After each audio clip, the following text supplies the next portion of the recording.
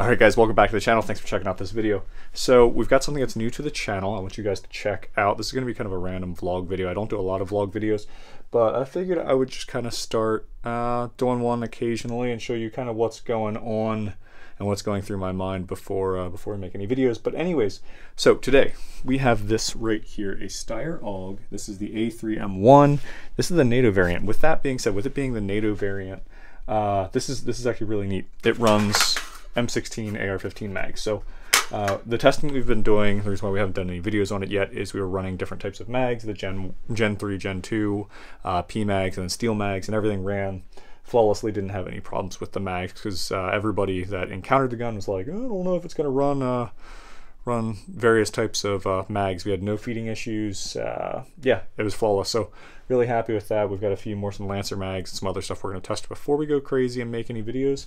So we did that. Had a little bit of issue with steel case ammo, which is, I mean, it wasn't even an issue. We turned the gas block like wide open and just overgassed the gun. It freaking ate through everything. Obviously, if you watch the Grand Thumb video, get wrecked. The Steyr AUG's freaking monster. So the Ice King. So speaking of that, we've got the Monstrum. Let's just look at it really quick. Monstrum G3 on top. It's a 1:21 by 3x24 first focal plane, which was super fun. Everyone seemed to really like it that used it. And then we've got a Streamlight on the side here.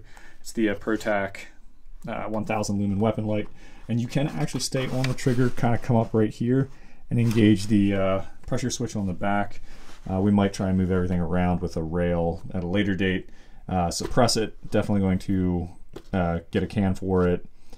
Figure out a different light solution. I kind of like this, but I kind of don't. Guys, let me know what you think. If anyone out there is running a light on an AUG, let me know how you're doing it. I like it. I like that.